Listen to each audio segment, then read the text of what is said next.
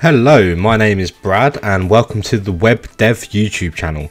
Today we're going to be talking about MongoDB and how to set it up on a DigitalOcean droplet. Now let's stop rambling and let's get straight into the terminals.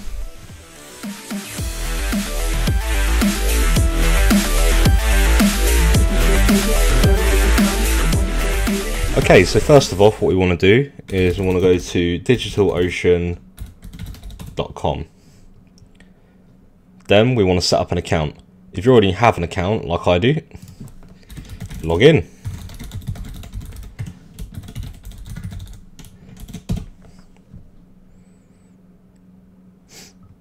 Once we're logged in, on the left hand side, you'll see that you have a list of all of your projects. Here's a few that I created earlier. But for now, we're going to create a new project. Call it anything you want. We're going to call it MongoDB Sandbox 2. The reason we're calling it Sandbox 2 is because we already have a Sandbox 1 earlier that I was messing around with. We don't need a description, and our purpose is going to be just trying out DigitalOcean. When we select Create Project, it'll ask us if we want to move any resources into MongoDB Sandbox. We don't, so we're going to skip for now. Once you create your project, you'll see this lovely screen. So we're going to get started with a droplet. Now this is how you create most droplets, as people who have used DigitalOcean before will be well aware of. But we're going to go to the marketplace and we're going to have a look for MongoDB. MongoDB 4.0.2 on 18.04 Ubuntu. So we're going to click this. We're going to scroll down. We're going to set a standard plan.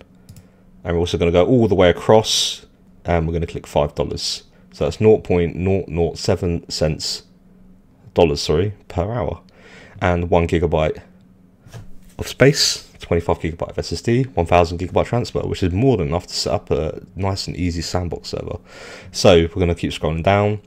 We don't need backups, we don't need block storage. Data center is going to depend entirely on your current location. I'm in London, so I'm going to select London so I get maximum speed. Select additional options. We don't need any of these. And add your SSH keys. I have made another video on how to create an SSH key, and we're going to keep the default host name, and we're just going to make sure that it's selected on Sandbox 2, which is the project we set up before this screen. So check everything's okay. $5 a month, 1 GB, 1 CPU, 25 GB SSD, and click create. Now it may take a while for your droplet to set up, so we're just going to wait a couple of minutes and wait for this blue bar to fill up. Go and have a cup of tea, go to the toilet, go for a walk, do whatever you want, come back in 10 minutes. Okay, so after a few minutes you'll see that we now have an IP address for our droplet.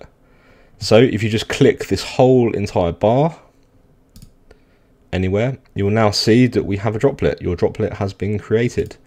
Now there's nothing in here right now, it's completely empty, a completely fresh server. So first what we need to do is we need to try and SSH into our server so that we can see a list of all our collections and our databases within the MongoDB. So in order to do this, we need to create an SSH tunnel. If we actually go to a new tab and search for DigitalOcean MongoDB droplet, I'll put the link in the YouTube channel and under the description. We'll actually find the documentation for MongoDB, and if we scroll down we'll actually see how to SSH into our droplet. So that is the commands that we need to use to SSH into it, although that's not going to give us a tunnel, that's actually just going to let us SSH into our box. So let's just try that first, just to see if it actually works. So now hopefully you set up your SSH key correctly and it will be in your .ssh folder, which is a hidden folder within your root. So let's just check it's there. Yep, we have our private key and we also have our public key. Okay, so now we want to SSH into our box. Notice that the text here doesn't give us our IP because we're on a documentation page. So we want to do SSH root at, then we want to go back to the previous tab, find our IP address, just click it and it will automatically copy to your clipboard, which is quite nice. Come back to our terminal and paste it in. Yes, because we're setting up a new connection to a new SSH IP address, it will ask us if we want to save our footprint. Yes, we do. So now that's been added to our list of known hosts. And now we're in our box. So now if we do a little list, we'll see absolutely nothing because everything is somewhere in our user folders. It's somewhere in here. But the fact that we can connect to it is good enough for me. So we're just going to exit, if I can type that correctly. And we know that it's working. Now, in order to tunnel, we have to do something else. So if we scroll down on the document page, we'll see this line of code here. SSH-L, port number, host name, another port number, and then we have our SSH details here, and then we have a few other commands that we don't really need to know about right now. But basically what this is doing is we're setting up a tunnel. This is going to be our host port. So the port that you want MongoDB to be accessed from your local machine would be this port number. Now it defaults to 27017, so we can actually make that 27017 if we wish. However, if we're running another MongoDB locally, it will not work because you can't have two services running on the same port. And this is the port number that's by default on the server. So what we're going to do is we're going to copy this, go back to our terminal, paste it into our terminal, and we're going to go fill in the blanks. So I'm going to put this as 27010 because I know that I have a MongoDB running already on 27017. Username is always root with new instances of the droplet, and our IP address is, we come back to the window, this IP address here. So click that again, copy it, and paste it into your terminal. Now hopefully, all going well, we now have a tunnel going from the server on DigitalOcean,